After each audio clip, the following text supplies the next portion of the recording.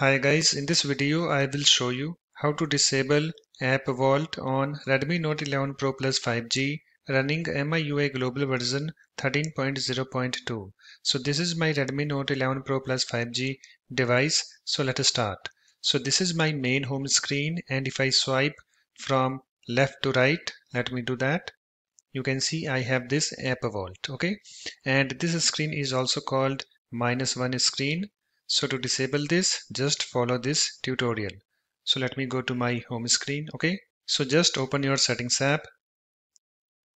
It's now opened. And also let me show you guys first that I have MIUI global version 13.0.2 installed on this Redmi Note 11 Pro Plus 5G. So let me tap on this about phone.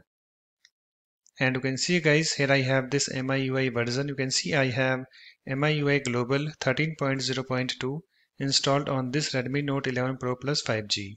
Okay, so let me go back. So to disable App Vault on Redmi Note 11 Pro Plus 5G, you have to open your settings app, and after that you have to scroll down to home screen. So let me go to that.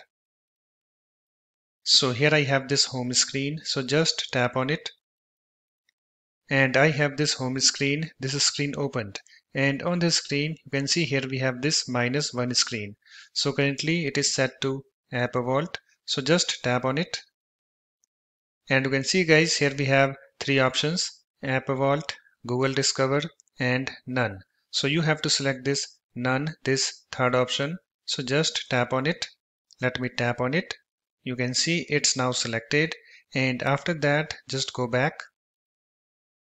And if I come to this -1 screen, you can see it is set to None. So it's now done. After that, you can go back and close your settings app. And if I come to this main home screen, and if I swipe from left to right, let me do that. You can see nothing is happening. Okay, so App Vault is now disabled. So that's it. In this way you can easily disable App Vault on Redmi Note 11 Pro Plus 5G running MIUI global version 13.0.2. If you like my videos, please support this channel by subscribing to it. Thanks. Bye bye.